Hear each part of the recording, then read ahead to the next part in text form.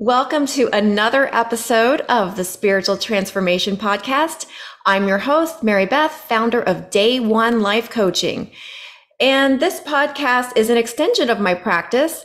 I'm a spiritual and transformational life coach, and I have an amazing and incredible guest today. His name is Michael Hingson. I'm going to read a little bit about him, and so you can understand why I wanted him to be on this podcast. He's so inspirational. On September 11th, 2001, a blind man escaped the World Trade Center by walking down 78 flights of stairs with his guide dog, Roselle. Days later, America fell in love with Mike and Roselle and the special bond that helped them both survive one of the country's darkest days. Immediately after the 9/11 tragedy, Michael was featured on the Larry King Live Show 5 times. To quote Larry King, Michael Hingson is an international hero honored and awarded by top organizations worldwide. This media exposure changed the course of Michael's life and launched him into a speaking career that has spanned over 19 years. He now travels the world as a keynote and inspirational speaker that can motivate audiences to action. Welcome to the show, Michael. I got that right from your website. It was just so beautiful, and I just love what you're doing here. How are you doing today? Doing well. Thank you for having me on the podcast. I'd say thank you for having Alamo, my current guide dog, but he's sleeping, so he won't notice. Is he sleeping? Yeah, he is. I think he is anyway. His head's down. I think I got to meet him last time when we talked on our pre-podcast. I got to meet Alamo. So let's talk about this. Let's first go back a little bit. I know you have so many motivational stories and life lessons, and just that I would love to discuss in addition to the 9/11 story. But I know a lot of people are going to want to hear that because it's huge. And not many people have been through anything quite that scary and dark.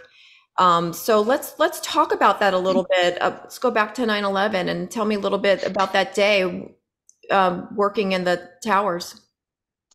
You know, it was a great place to work. We were on what was called a sky lobby floor. That is, elevators went straight from the first floor up to 78 without stopping. There were 2 floors where that happened. One set of elevators went to floor 44, and the other set went to 78 from the first floor. And then there were elevators to get to floors in between. And there are elevators then also to get to floors between from the first floor to the 44th. But for me, it was really great because we had an elevator that we get in and just a few seconds later, there we are. It was really a lot of fun. And when we had people come, I was the Mid-Atlantic region sales manager for Quantum Corporation, a computer hardware manufacturer. And I love to tell people who seem not to be familiar with the World Trade Center that we'll reserve a special elevator for you so you'll come straight to our floor. And it was a lot of fun. Of course, a lot of people bought it. And so it was really a lot of fun to have people there. And we had a great view of the south end of Manhattan. And so on that day, we were going to be holding some sales seminars. Now, I should go back and explain a little bit that I spent time when I first started working in the World Trade Center learning about the complex. So all of you cited, or what I tend to refer to as light-dependent people, don't spend a lot of time working on knowing the building. You expect to be able to read signs. The problem with that is, if you ever find yourself in an area that is smoke-filled or the power goes out, you're stuck. Hence, light dependency, which is as much a disability as I have, except that since Thomas Edison invented the electric light bulb, we have also spent basically 100 and 40 years, 47 years, 46 years, creating better means of having light on demand so that you can see almost any time of the day or night. It doesn't change the fact that you are still light dependent. I was in a hotel last year where the power went out at 3 p.m. You just can't imagine. Well, maybe you can. The screams I heard from everybody who was suddenly panicky because they couldn't see. Well, didn't bother me a bit. And so I think that when we talk about disability, I view it differently. I consider disability to be a characteristic that everyone has. It just manifests itself differently for different people. And the problem is we've got to get away from thinking that disability means a lack of ability. People say to me all the time, but disability starts with dis. And I say, yeah, so does disciple and so does discrete. And the last time I checked, those aren't negative things. So you need to change your dialogue and you need to change your perceptions. And some people take that to heart. Many people still don't. But anyway, I spent a lot of time when I first started working in the World Trade Center learning about the complex and literally getting to know everything I could about what to do in an emergency. What I didn't realize until much later was that was also creating a mindset in me such that if there was an emergency, I'd know what to do. Now, I did prepare not only for my own benefit, because I knew that there would be times I might be in the building and would be in the office alone, but I also knew that as the leader of the office and having other people who work for me and so on, I was responsible for them, and I wanted to make sure that I would be prepared. So when the things that happened on September 11th occurred, the reality is the mindset kicked in. So what happened on September 11th at about 8:45, we heard kind of a muffled explosion. The building sort of shuddered. And then I'm holding up my hand and tipping it toward the screen. That's what the building did. We literally tipped maybe about 20 feet. And then the building came back because tall buildings like that, as I had learned, are really big springs. They have expansion joints. They're made to be buffeted in the wind. An airplane hit the Empire State Building in the 1940s. It was a military aircraft that got lost in a fog bank. And the Empire State Building survived because buildings like that are flexible. Anyway, the building came back. And immediately what occurred was that I called my guide dog, Roselle, who was asleep under my desk. And I took her leash and told her to heel, which meant to come around on my left side and sit, which she did. Then about that time, the building dropped straight down about 6 feet because the expansion joints went back to their normal configuration. So then we worked to get out. I had a colleague from our corporate office who was in for the day because we were doing some sales seminars teaching our partners how to sell our products.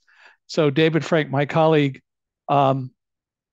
took our guests to the stairs. I told him, don't let them take the elevators, because I knew David actually saw fire outside and above us, which of course was because the airplane blew a hole through the whole building from the north side to the south side where we were, 18 floors above us.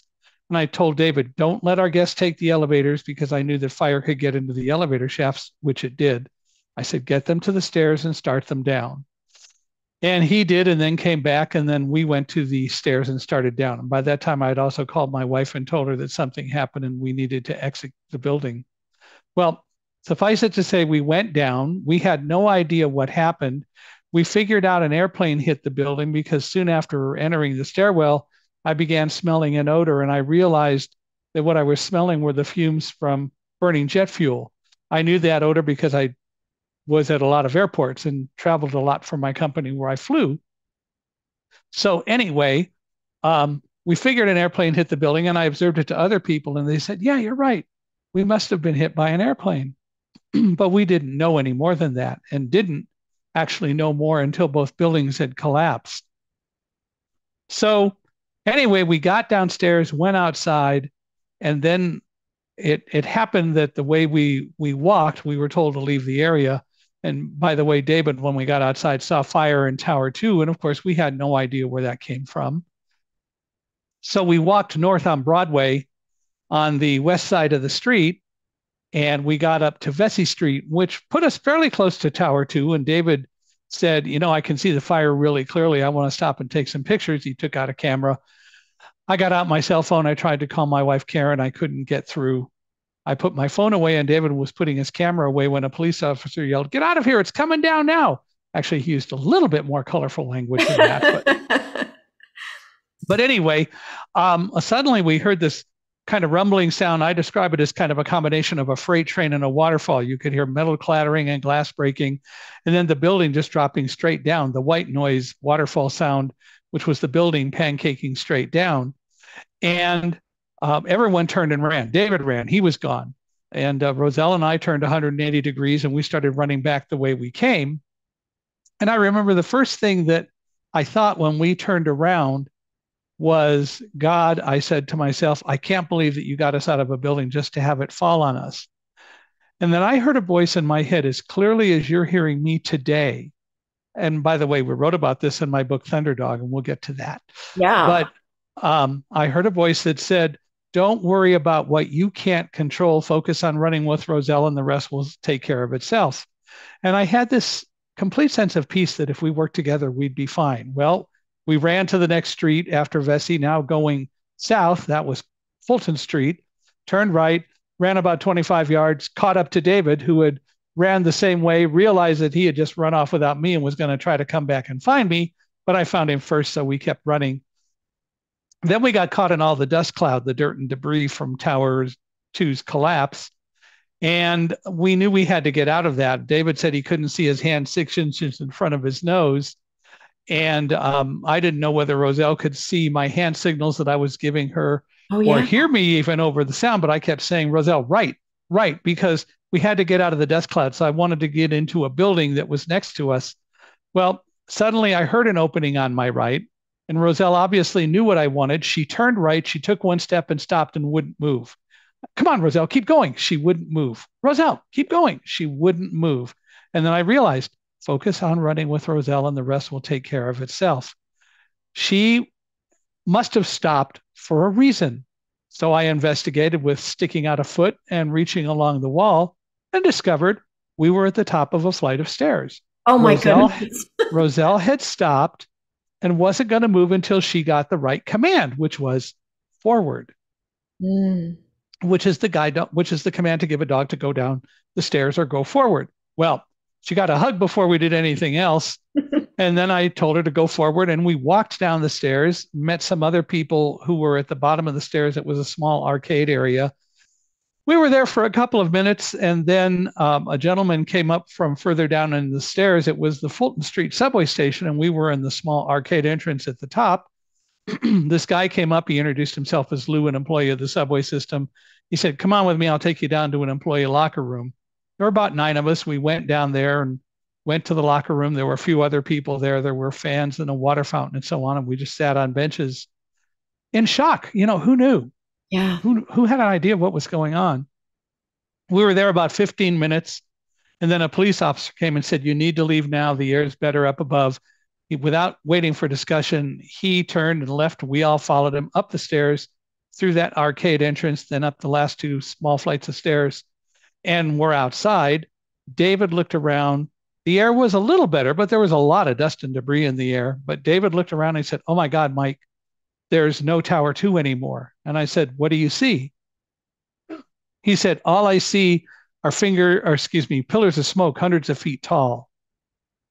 And we stood there a moment and then we just continued west on Fulton Street, walked for a while. And we were in this little plaza area when we heard the freight train waterfall sound again. We knew it had to be our tower collapsing. We found a small retaining wall and ducked down behind it, and wind passed over us and there was noise and all sorts of things. And then when it all died down, we stood up. And David said, oh my God, Mike, there's no World Trade Center anymore. And I said, what do you see? And he said, all I see are fingers of fire and flame, hundreds of feet tall and pillars of smoke. It's gone. And the World Trade Center was gone. So, you know, at that point, what could we do other than just stand there in amazement? I tried to call my wife Karen again, and this time I got through to her. And she's the first one who told us that 2 aircraft had been crashed into the towers, 1 to the Pentagon, and a 4th was still missing over Pennsylvania, which is, of course, Flight 93 that crashed in Shanksville. And she's the one who told us about the hijacking. So now it's about 10:31 or 10:32, an hour and 45 minutes from the time that the planes hit. And this is the first time we really knew what happened. So later the day, we got up to, the university section of New York, and then later learned that the buses and trains were sort of running again. And I wanted to get back to my home in New Jersey. And David wanted to get to where he was staying.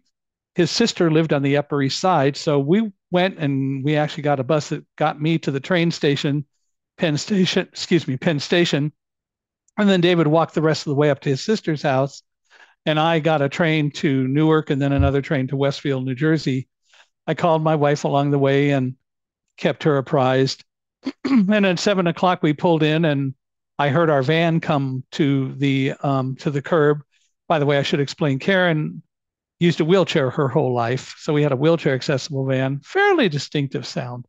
And a friend had driven Karen over to the train station. Tom had come down to be with us, not knowing whether I was at home or in the World Trade Center or whatever until he got there. And then Karen told him. And Tom was a friend that Karen had known in high school in California, but he was now living in New Jersey. Anyway, he drove her to the train station. They picked me up. We went home.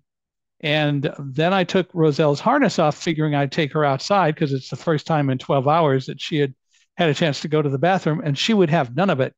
She shot off as soon as I disconnected her leash. She grabbed her favorite tug bone and started playing tug of war with my retired guide dog, Linny. It was over for her. There was nothing that directly attacked her or affected her. And so it was over. It was done. Didn't bother her a bit.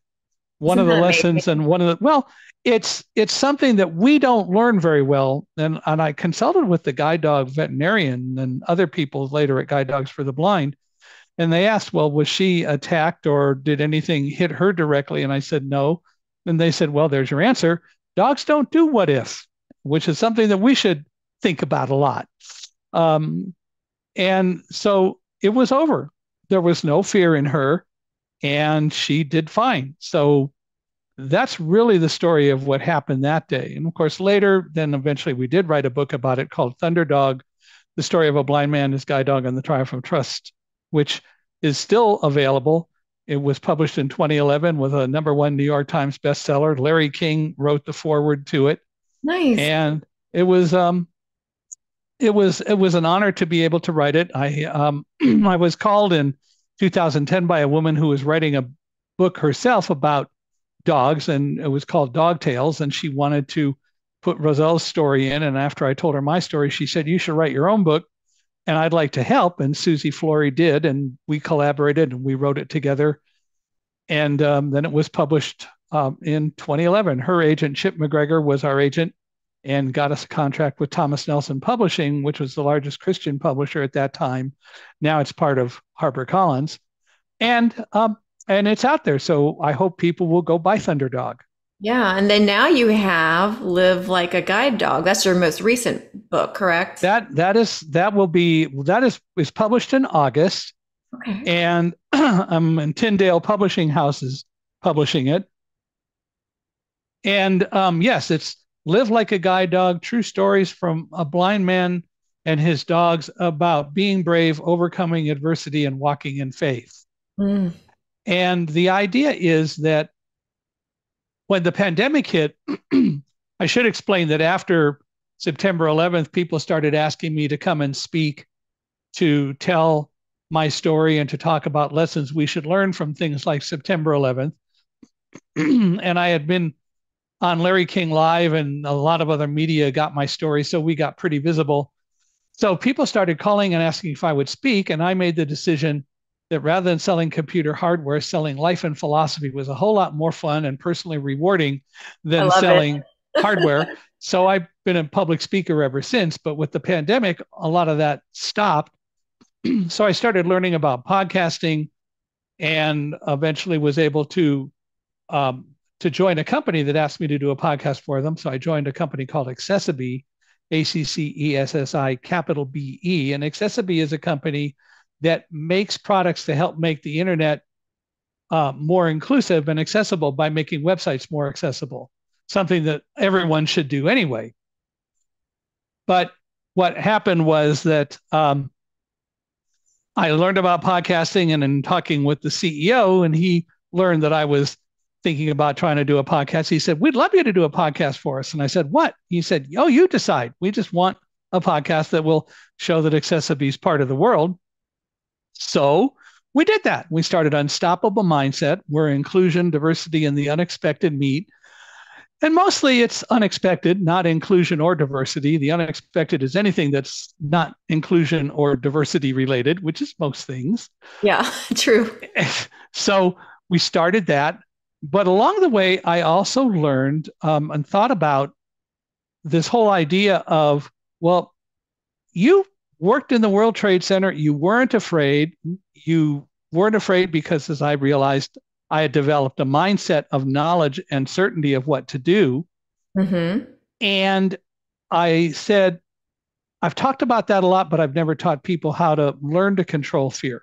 So we wrote Live Like a Guide Dog as a book that will help people learn how they can control fear. And it isn't to say don't be afraid.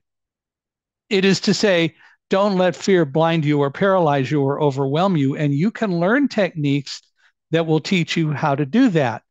And I based the book on lessons that I learned from working with 8 guide dogs and then working also with my wife's service dog, Fantasia. And so the issue is that there's a lot we can learn from our dogs if we really work with them and learn and develop teaming and trusting relationships with them. One of the lessons, as I mentioned earlier, is they don't do what if. And the problem is we do what if about everything in the world. And so we develop a lot of phobias and fears. And as Mark Twain and others have pointed out, the problem with most of our fears is they never happen. So we can learn how to do that. There are things and techniques that we can learn. So the book is really all about teaching people to learn that they can control fear and use being afraid as a powerful tool to help focus and keep us alert.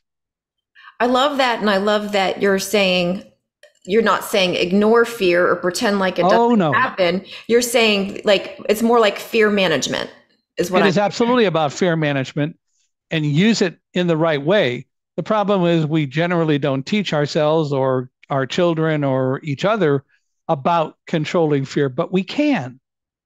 And we can learn that we can use that fear, as I said, a very powerful motivator and tool to help us in anything that we do.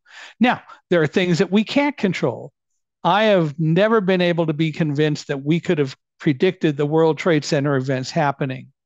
True. And so I say to people, we had no control over the World Trade Center terrorist attacks happening, but each of us has control over how we deal with them and how we move forward. And the problem is I've seen so many people go down some pretty dark roads. I met one gentleman who joined the New York Police Department. He had been a firefighter, but he decided he's going to join the police department because he wants to kill those terrorists. You know, what good is that going to do? And you know, I've had other people who I've talked with who've had similar sorts of things, and rather than recognizing that what we need to do is to work on developing our own mindset to be stronger, we go down all sorts of other pathways. We've got politicians today who do nothing but foment fear, and they want us to be afraid of one thing or another. And the other part about it is that they want us to trust them, and all too many of us do, without ever really analyzing what they do or what they say. Mm-hmm. And the reality is that we should be open to trust, but we need to learn to trust not just because somebody says, trust me. And we should look at what people do and analyze it ourselves individually and make decisions based on that. Because if we just go off and say, well, I trust this guy or I trust that woman or whatever, maybe that's a good thing and maybe not. But the bottom line is, how do you really know? It's like, I trust I'm always going to be able to see signs to get out of a building if there's an emergency. Yeah, right. So the bottom line is that we really need to learn for ourselves. And anyone who says, but I don't have the time for that, is being silly. Of course we do. One of the things that I tell people all the time nowadays is at night before you go to bed, maybe also in the morning when you first wake up, think about, well, let's take the night before. Think about everything that happened the day that you're falling asleep. Now it's at night. Think about what happened that day. What was good? What wasn't good? What went well? What didn't go well? Even the things that went well, could I have done something better? What didn't go well? Never call it a failure. It's not a failure. It didn't go well. You don't fail. You learn from it. You have the opportunity, hopefully, to move forward and learn from what happened that day, but it's not a failure. And you've got to get over thinking such negative thoughts. I used to say I'm my own worst critic, and now I don't. I say I'm my own best teacher I because I'm love not going to that. look at Yes. things from a negative standpoint. Yes, every mistake that, I'm not saying mistake free at all. I've made tons of mistakes. That's why I'm a life coach. Like I see my mistakes as, opportunities for growth. And that is a huge mindset shift. And yet you're the perfect example of victim versus victor mentality. We can be the victors of our life, or we can think, there's that popular saying that everybody's saying right now is it's that shift from, instead of life is happening to me, life is happening for me. And the words you had me thinking of when you were talking about the trust thing is discernment. Discernment is wisdom, and I don't think it's something that we're born with. We're definitely, that comes through life experience, and just getting to that point where we don't just trust something because somebody's telling us to trust them. We develop that, and I think a lot of our development of that is through our intuition too, and just being in wisdom of just being through experience and really trusting what I believe is intuition, is our connection with God. Well, two things. So first of all, you said you've made lots of mistakes, right? Growth When did you, opportunities. when did you make a mistake? Not what was the mistake, but my point is, until you made it and you realized that it was a mistake, was it a mistake? Did you intentionally make the I think mistake? it's only like if you continue to do it. So like Okay, bad decisions but maybe is another way of saying it. the point is you do something and then you realize, oh, I made a mistake.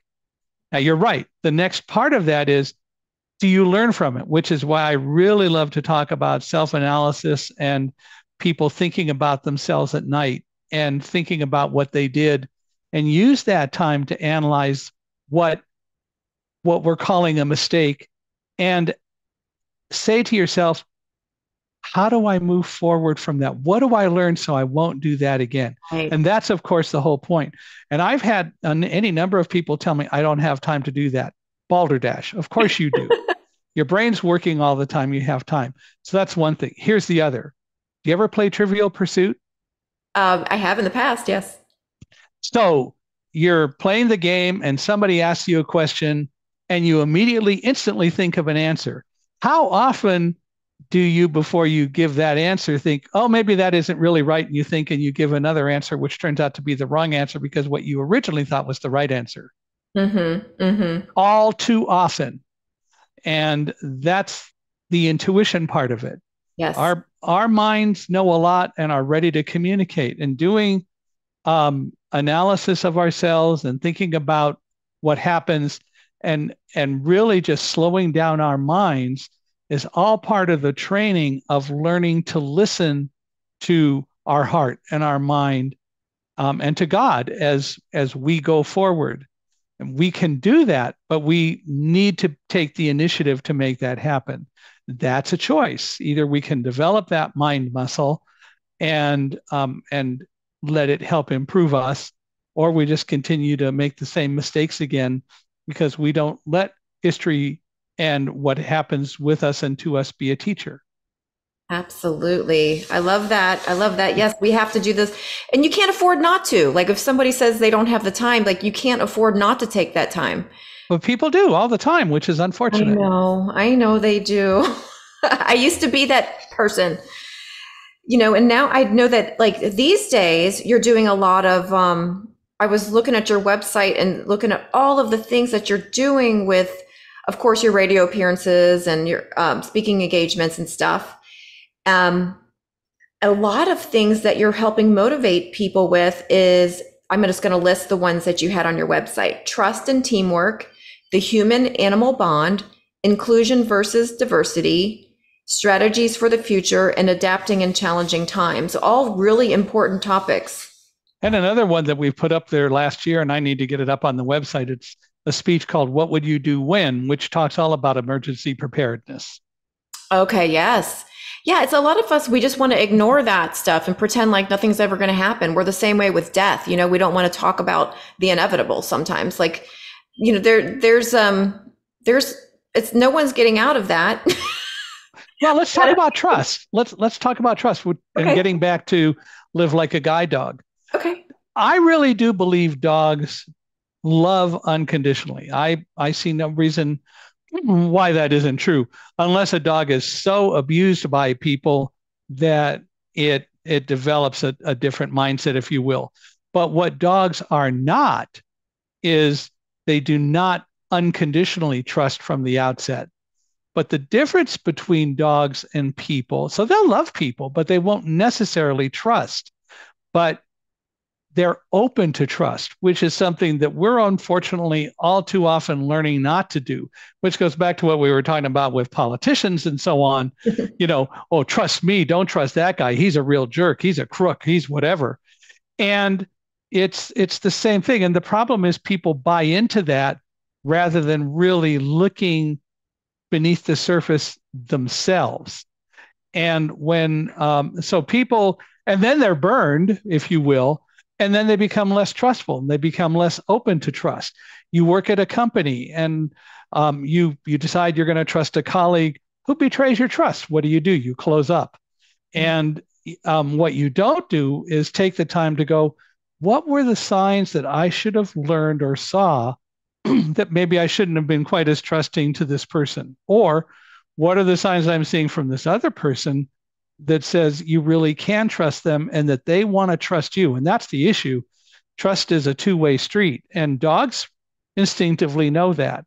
If they're open to trust and you earn their trust, then they also get to earn your trust. And having worked with 8 guide dogs now for almost 60 years, not all at the same time, they haven't lasted 60 years, but it's working with a guide dog is developing a team. It's as close knit of a team as you will find anywhere.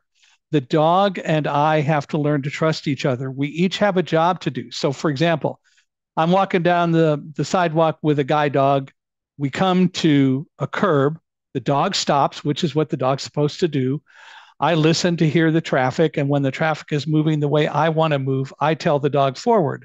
The dog's job is to make sure that we walk safely. The dog doesn't know where I want to go and how to get there. That's not what a guide dog's job is. But the dog is the animal that keeps us safe when we're walking. So anyway, we get to the curb, we stop. Then I say forward, and we step out into the street. Suddenly the dog jerks backward.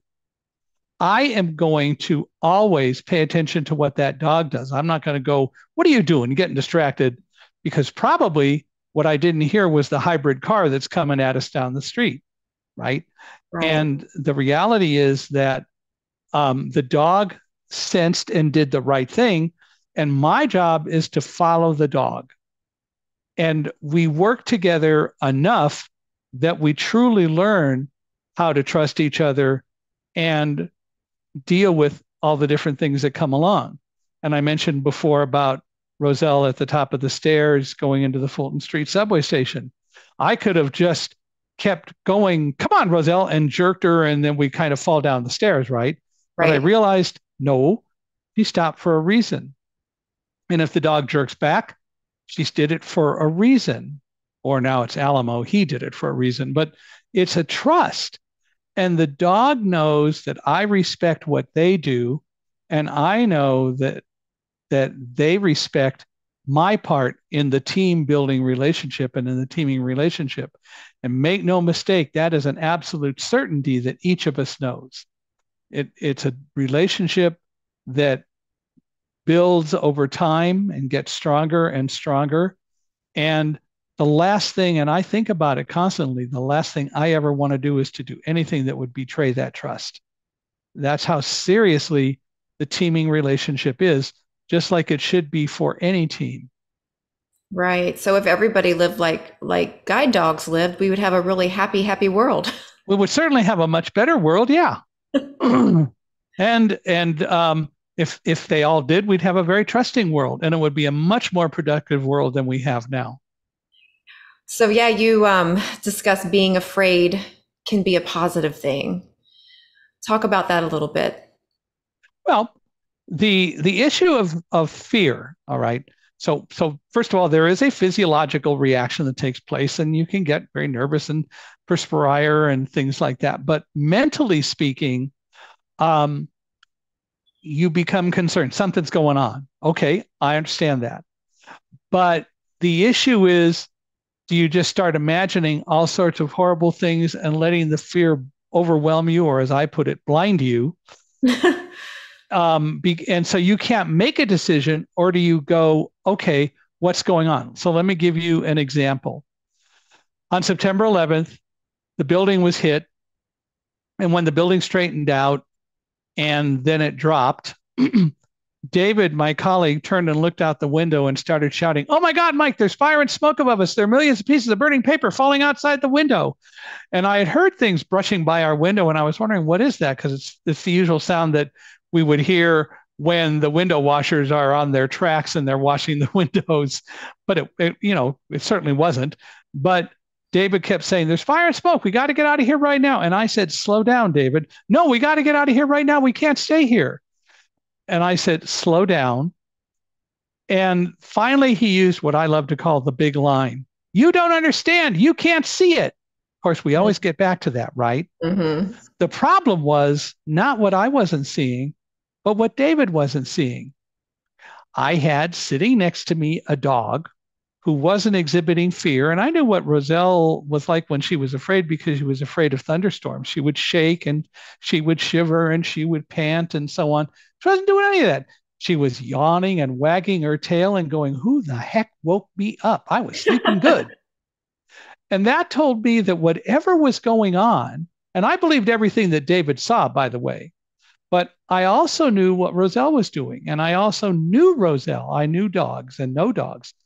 And what all of that told me was whatever was going on wasn't such an imminent threat to us that we had to run out in a blind panic, which wouldn't really work anyway. But more important, that we could evacuate, at least for the moment, in an orderly way. Okay, yeah, at any second the building could have just collapsed around us. And if that were the case, wouldn't have mattered, right? Right. But the point is, what I understood was that Roselle was telling me, however she could, in her own way, "Hey, I'm good," and wasn't exhibiting fear at all. She had to sense other people were afraid, or people were, but she wasn't afraid, and she wasn't experiencing anything that indicated fear, which told me we could evacuate in an orderly way. And that's when I told David, "David, get our guests to the stairs. Don't let them take the elevators." And I finally got him to focus, and he did, and we went from there. But we need to really understand more of what goes on around us. So should I expect David to be an expert on dogs? Not necessarily. And so he may not have been able to understand all the things that I did, but all he was focused on was looking outside the window and seeing fire and smoke and millions of pieces of burning paper.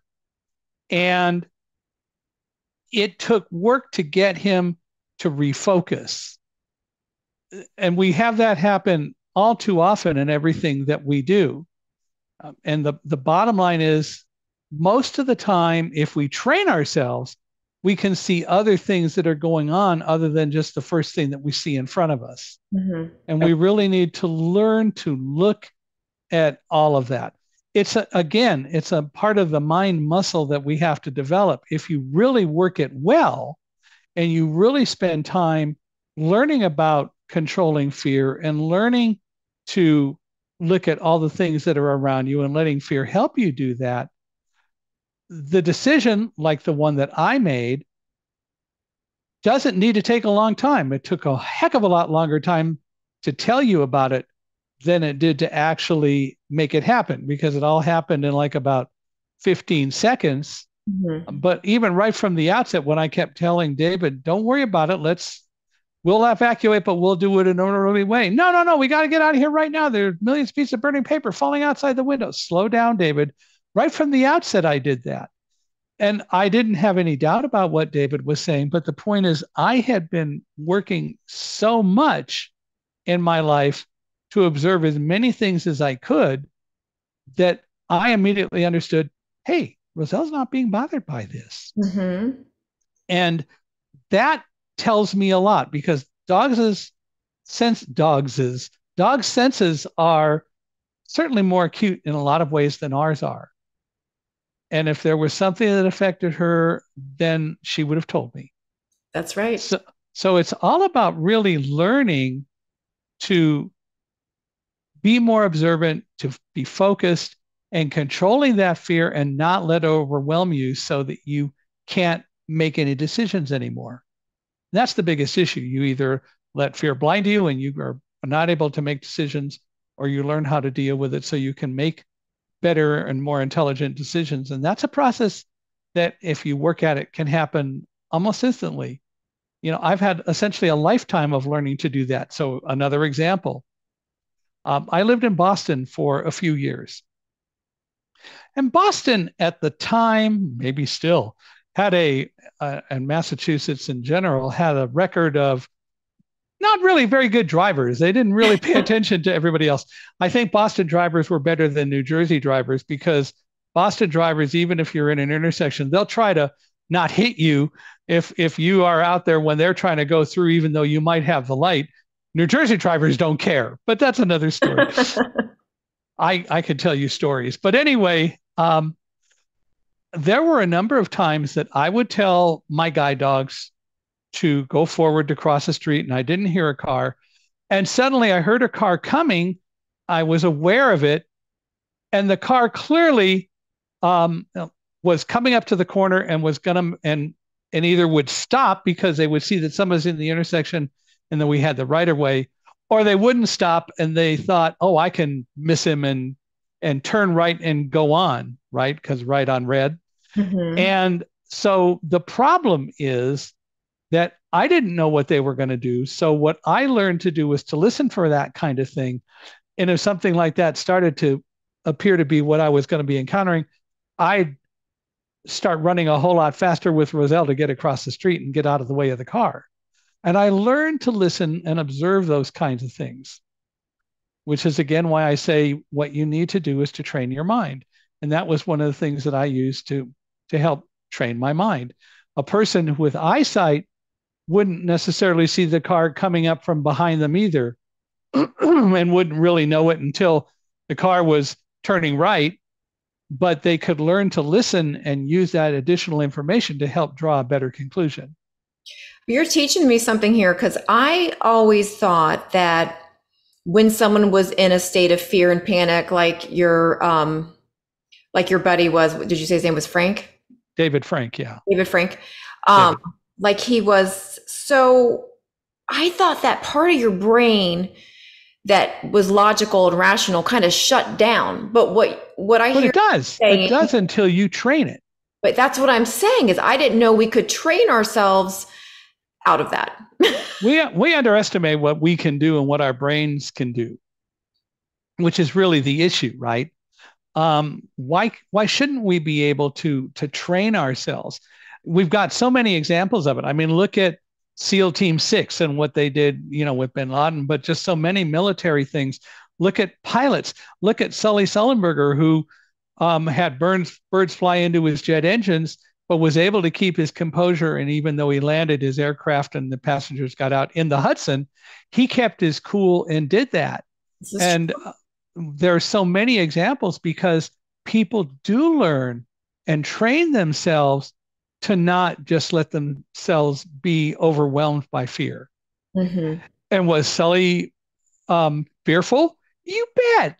But he could control it. And there are those people who get like really even more focused under pressure. I know there's people like that. Well, but they've learned that, right? That's true. So in 1937, a guy named Herb Morrison went to, I think it was Lakehurst, New Jersey, because the Zeppelin, the Hindenburg, was coming in from Germany, and it was a passenger, I believe, a passenger blimp or Zeppelin, and it was coming in. And so he went, and other reporters went to cover it. The difference between Herb and everyone else is that it was a little late getting in, and none of the reporters decided to wait, so they left. He waited and was there when whatever occurred, whether it was a lightning strike or whatever, the whole Zeppelin just burst into flames and crashed. Mm. And he kept his cool enough to be able to give a complete report of what was going on as the Zeppelin crashed and afterward. He focused in doing that. And it's something that we all can do with whatever we have going on, but we do have to train ourselves to do it. Yeah, some people probably do it easier than others, but that doesn't mean that we can't train ourselves to do it. And we have to train ourselves to do it. That's why I always say I'm my own best teacher. It's my job to teach me to do that. I have to learn how to do it, but I have to make the commitment to do it. But I hope it makes me a better person that I do it. Right. You know, you had me on your podcast, Unstoppable, and I don't know if you remember me telling you this, but like I was kind of conditioned with generalized anxiety. My family, right. It's like a family thing. And I had to train myself and learn how to redirect my thoughts. That's what I always called it, like redirect, right. Catch yourself and be like, okay, that's going to be a downward spiral if you keep going down that, that sure. out. So I definitely get what you're saying. I still feel like, when that happens, it's usually not for nothing like what happened with you. Like I've never been tested with something big like that yet. So I would hope that I've trained myself to the point where I could not have a complete meltdown. We'll put it that way. Well, and that's exactly the point. And it's an ongoing process. And what you need to do is to always look to help control whatever is going through your mind so that you focus on dealing with whatever unexpected situations come along. Mm-hmm. And there are a lot of them. I mean, and I think that a lot of people who drive cars, it's the same concept. You train yourself, if you really work at it, you train yourself to deal with the unexpected situation that comes along. You train yourself to be able to maybe slam on the brakes sooner or turn the wheel to avoid something or whatever the case happens to be. All too often, we don't spend enough time doing that. And so we don't know how to do it. And we end up in more accidents. And again, sometimes an accident could very well occur that we had no control over occurring because it was just too close or whatever. But again, it's how we deal with it. And that's part of the issue. Yeah. We can learn to know how to deal with things in advance. So in November of 2022, my wife became ill and passed away after 40 years of marriage. And I could have dealt with that in a number of different ways. One, I could have just gone off the deep end and cried and been very sorrowful and not to know what to do with myself because after 40 years, she passes away. Mm-hmm. Or I could be very sad and all the things that go with that, but also say, okay, she has passed, but I've got 40 years of memories with Karen and I will move forward from that, but I'll never forget her. And as I also love to tell people, the other part about it is I know she's monitoring me. If I misbehave, I'm going to hear about it. So, so I don't chase girls, and I could say unfortunately nobody's chased me either, but that's another story. So I'm not making a pitch to be chased, but I really do believe that our relationship was such that we learn from each other, and I'm sure she had fears as things were happening with her, but it was nothing that she was able to control, and it happened, and so. We do have control over how we deal with whatever occurs. Were there tears? You bet. But it can't be the end of the world. Right. And I've told my son this too, because that's when I really think about things differently now that my son's almost 21 now, but But I tell him, like, when I inevitably die, I don't want you to focus on that death. I want you to focus on all the memories, just kind of exactly what you were saying. Focus on all the good things, celebrate my life. Don't focus on my death. That would be the opposite of what anyone who transitions would want their person who's still alive to be doing, is focusing on the end days, the death, the suffering. Like, when my mom died, I could sit there and think about all of the Mhm. suffering that she went through with the cancer, or I could think about, her life. And one of them makes a lot more sense. Well, and if we believe in God and we believe in things like the Bible, for example, what is death really anyway? And as you just said, it's a transition. It isn't the end. You can have the faith to believe that or not. It's okay, but either way, you something will happen to each of us, Right. and the bottom line is that we can choose how to deal with it. So many people are totally afraid of this thing called death or whatever the transition is, rather than maybe working to learn a little bit more about it. And there's a lot of stuff out there about death and dying and transitioning and so on. And the Bible has a lot in it. And it's kind of funny because in the Bible, Jesus talks about how we all can do the same things that he does in greater things, and that Mm-hmm. we'll all be together and so on. Yet so many Christians are afraid of death. Mm-hmm. Um, I'm missing something here. Why do we allow that to enter our minds if we're purporting to believe all this other stuff that's in the Bible? Right. Where's the faith? Yeah, where is the faith, and where is the desire to understand more about it? Tolstoy was really right. The biggest problem with Christianity is a lot of people don't practice it. But That's so I true. don't think it's just Christianity, but nevertheless.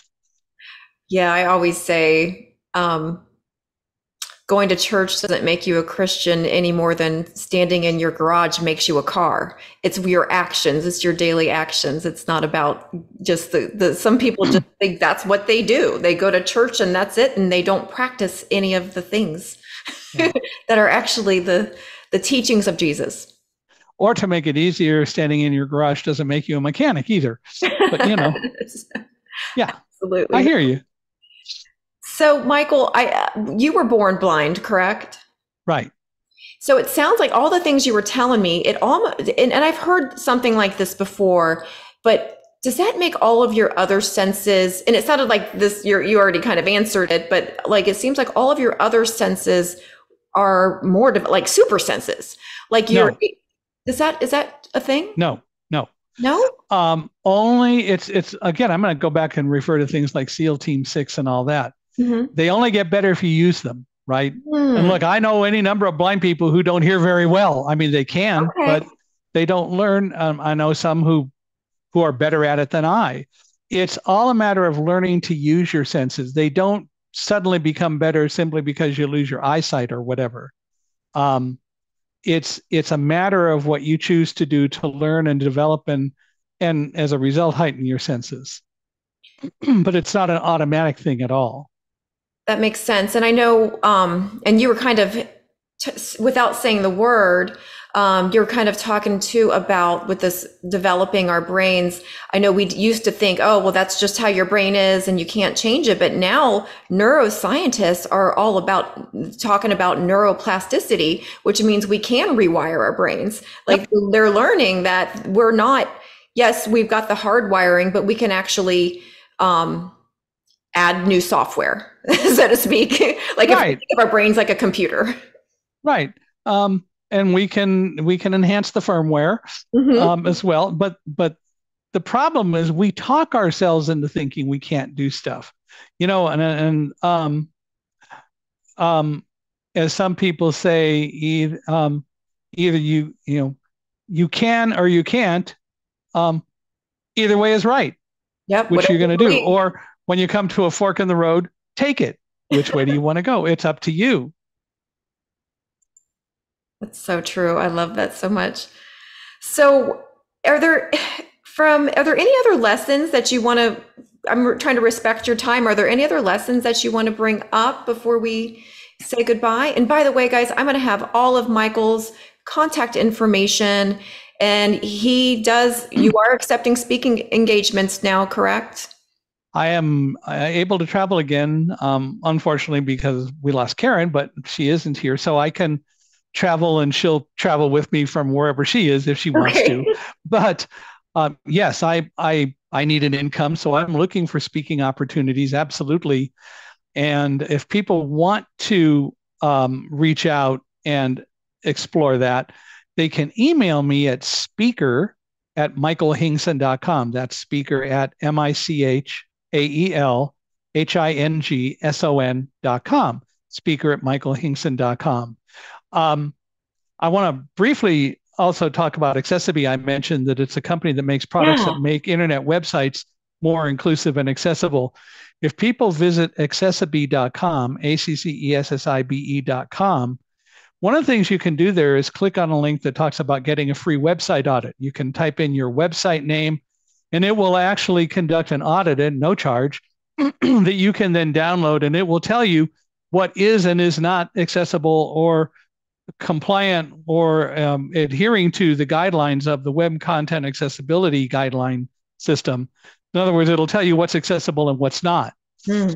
Accessibility is really kind of neat because it uses some AI techniques and other software that's been built into the system. Unless you've got a website over 1,000 pages, it's $490 a year to use. Once you decide, oh, I want to make my website more accessible, and it's a scalable thing and it constantly monitors it. But I started Unstoppable Mindset for Accessibility, as I said. If people want to learn about that, they can find Unstoppable Mindset, where inclusion, diversity, and the unexpected meet, anywhere podcasts are available, or they can go to www.michaelhingson.com/podcast. And if they just go to michaelhingson.com, they can learn about a lot of the speaking topics that I have available, and they can learn more about me, and they'll see some videos there. And but I'd love to communicate with people, so people are always welcome to reach out to me at speaker@michaelhingson.com. That would be a lot of fun, and hopefully I can come and inspire. I believe that as a speaker, yes, I tell the World Trade Center story and I have other talks that I give, but I customize every talk I give. I work with the people who are planning events and want them to tell me, based on everything that we discuss, how I can make their event the best one possible. It's not about me, it's about my audiences. So I also, and I'm absolutely serious about this, I don't talk to an audience, I talk with an audience. Hmm. And I will say things to elicit reactions, not in a negative way, but I've learned to listen to audiences when I say certain things, so I know how engaged I am with them. And I always love to answer questions, and I always like to, whenever possible, leave time for that. But I talk with audiences and not to audiences, and customize what I do based on working with the event planners to do it. It's a lot more fun. Um, Yes. it's not about lecturing an audience, and I love not to use things like PowerPoint slides because I want people to be listening to me, not trying to read a slide. That's what a lot of people do. They just run these slides and they almost just read from the slide presentation. Well, where's the fun in that? I'm with you on that. Yeah, I'm not a PowerPoint girl.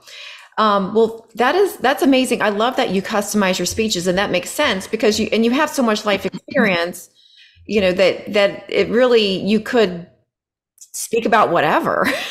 Well, I had one speech I was hired to give in Myrtle Beach, and I flew in. I got there the night before.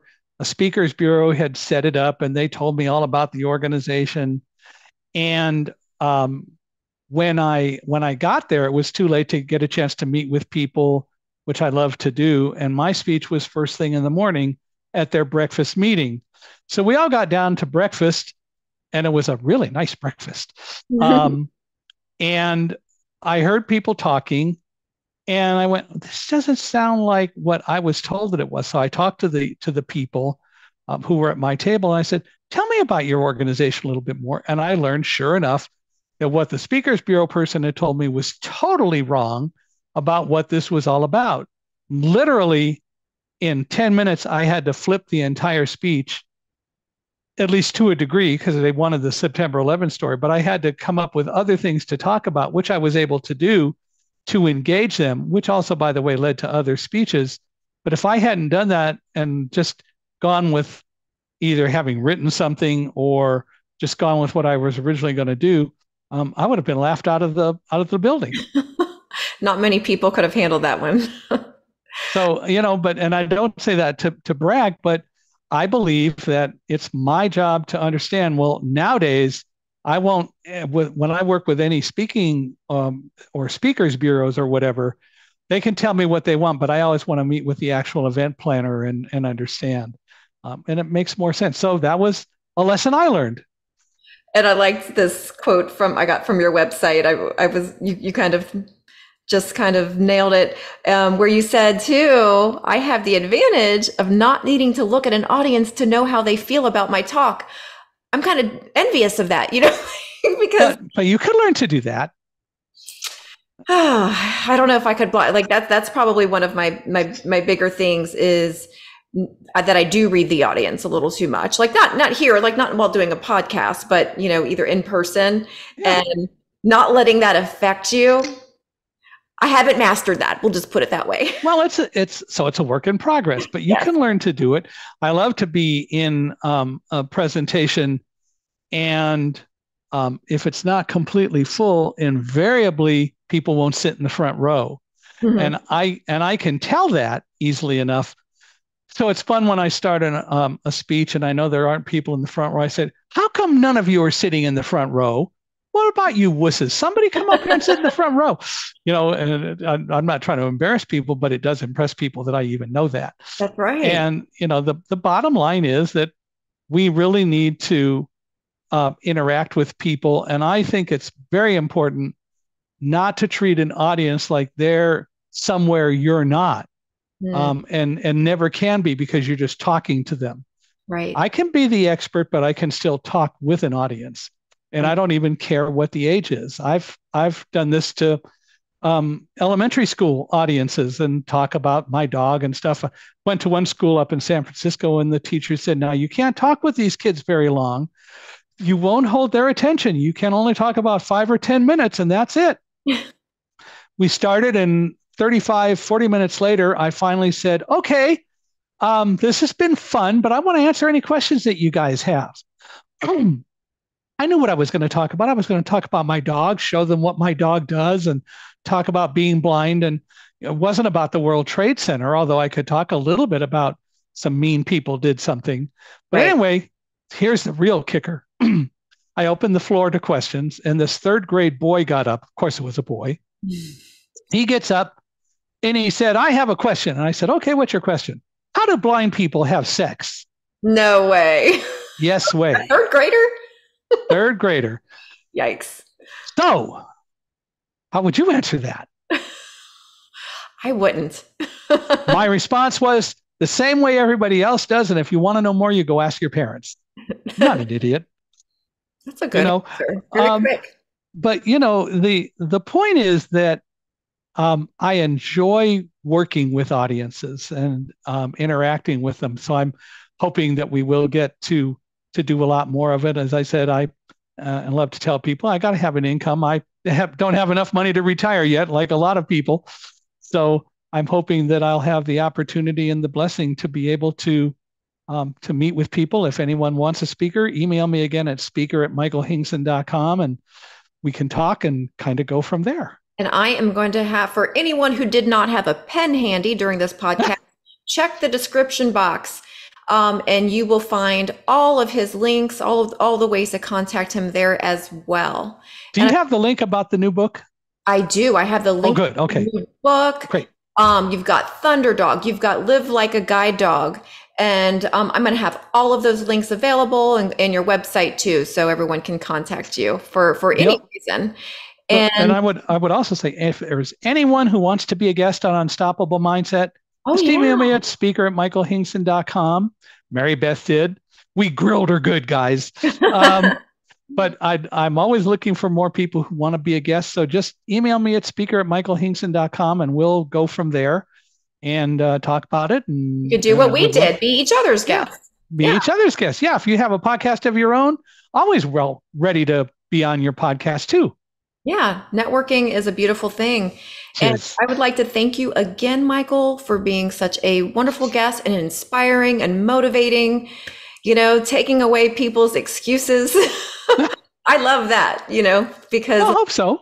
yes, it's a beautiful thing when we go from being that, having that victim mentality to being Yeah. the hero of our own life, really. Well, love to help any way I can and inspire people, and I'm always ready, willing, and able to do it. And, for anyone who, if this inspired you, please hit like, please comment. We would love to hear your thoughts. Please share with anyone who you think would love to hear the story or have Michael as a guest speaker. And I just subscribed to your YouTube channel. So, Oh, thank yeah. you. All Yeah. right. Well, thank you so much. And again, don't forget to like and share. Thank you, everyone. Bye-bye. Thank you. Bye.